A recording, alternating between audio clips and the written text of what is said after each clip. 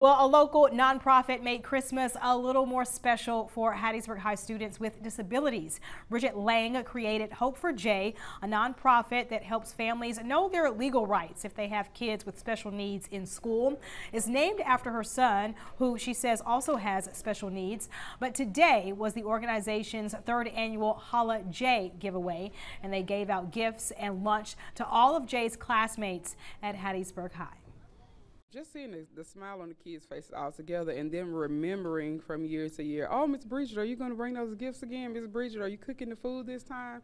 It's awesome. I hope that it makes them feel important, and that it doesn't matter that they're different, and it's okay to be different, that if nobody else cares, I care.